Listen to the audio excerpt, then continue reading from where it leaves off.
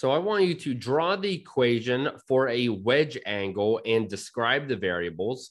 How do dynamic wedges work and what are its advantages? What is a universal wedge? How is the wedge transmission factor defined?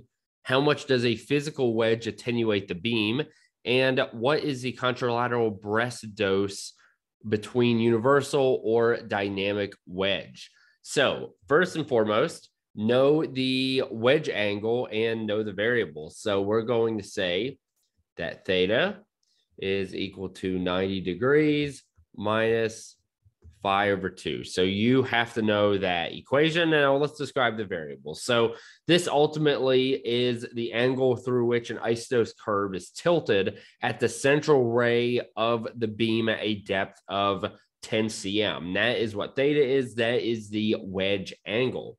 So this phi is the hinge angle, and that is the angle between the central axis of the two beams. It's kind of similar like a wedge pair. And an optimum relationship exists so that this provides the most uniform dose when you utilize the wedge angle, when you consider what your fields are, the field geometry, and you can figure out what this value, the hinge angle is. That will tell you what the wedge angle should be. So how do dynamic wedges work and what are its advantages?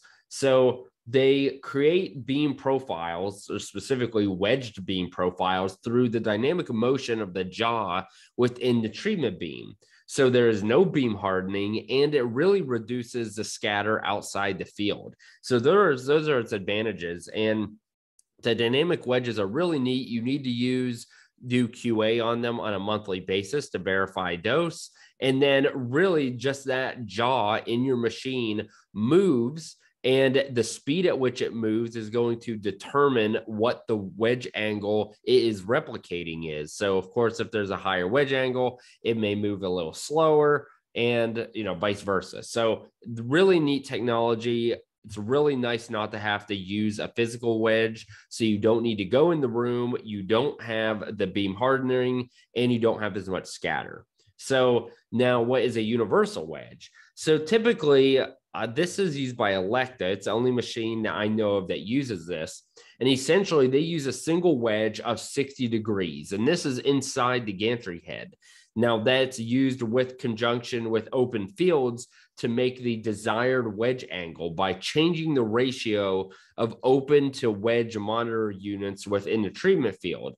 So the higher the angle you need, say you need a wedge of 75 degrees, then more MUs are given in the wedge. So essentially, some of the field in the beam is given with that 60-degree wedge in the field, and some of it is given without. And so depending on the ratio of MUs given with the wedge in compared to wedge out, that is going to replicate a wedged field.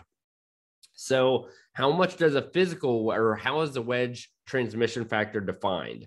So essentially, this is the ratio of doses with and without the wedge at a point in a phantom along the central axis. So you want to measure past Dmax, and it's a function of the beam energy, the field size, and the depth of measurement.